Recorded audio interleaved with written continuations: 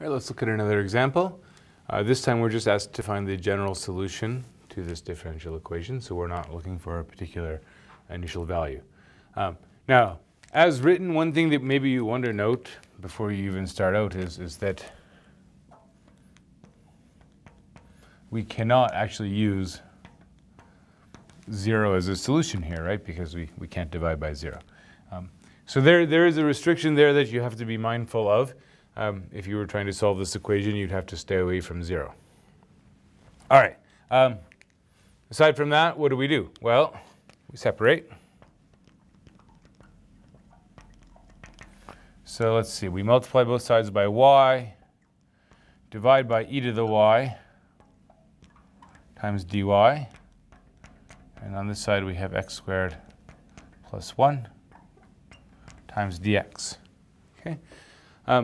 Now, you're probably going to find it easier to do the integration if you rewrite this as y e to the minus y dy. Okay. So now we need to integrate.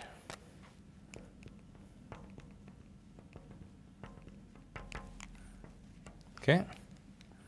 So we integrate both sides. This you probably recognize as something which requires integration by parts.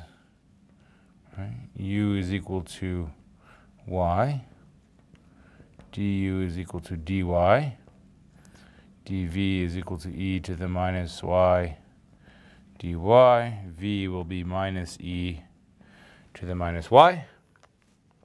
Okay, so we carry out that integration.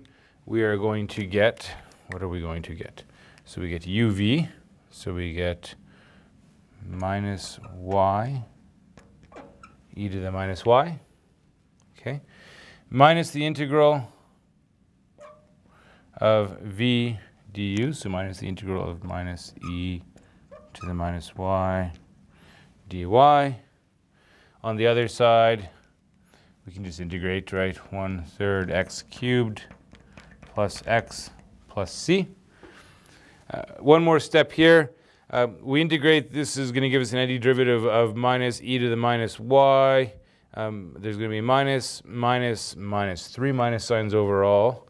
I'm going to get minus e to the minus y times y plus 1 equals 1/3 x cubed plus x plus c. And that's as far as we go. This is not an equation that you can actually solve for y, okay? There's no algebraic solution that's going to work when you have both y and e to the y showing up together like that. You're not going to be able to solve for y in terms of elementary functions, so you have to leave the implicit solution. It's the best you can do, right? Given our initial conditions, we could figure out what the value of c is, but we are asked for the general solution, so this is where we leave it.